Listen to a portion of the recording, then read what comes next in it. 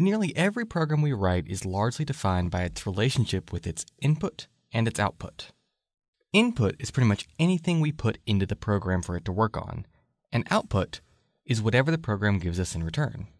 Usually we're not going to write programs that do the exact same thing every time they're used. Usually we're going to write programs that process that input in some way and have the output affected in some way by what the input was. Input can come from a lot of places though. Very often we're dealing with user input. We ask the user to directly input some data.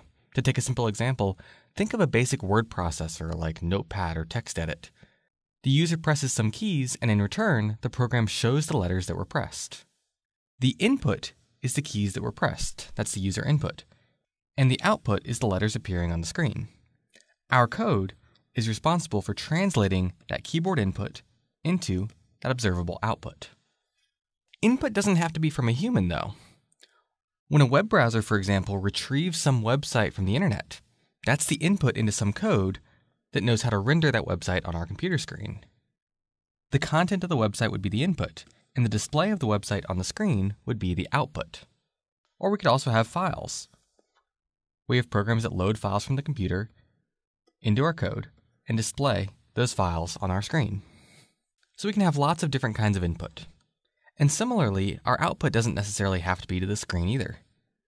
Imagine, for example, you have some code that writes or saves something to a file. In that case, the file itself is the output of your code. That's what it's generating. Or otherwise, imagine you have some code that plays some sound. Then the sound would be the output. So using this general workflow, we can start to think of some pretty complex behaviors actually. For example, your phone is a computer.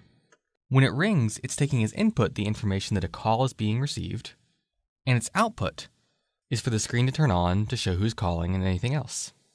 So at a general level, the input into the code is whatever exists before the code is run, and the output is whatever the code produces as a result of running. It could be contents on the screen, it could be files on our hard drive, it could be some sound coming out of our device, or it could be lots of other things. When we write code, we'll even find that we're constantly dealing with input and output between different portions of our own program as well. The output of some portion of code that we write becomes the input into some other portion of code.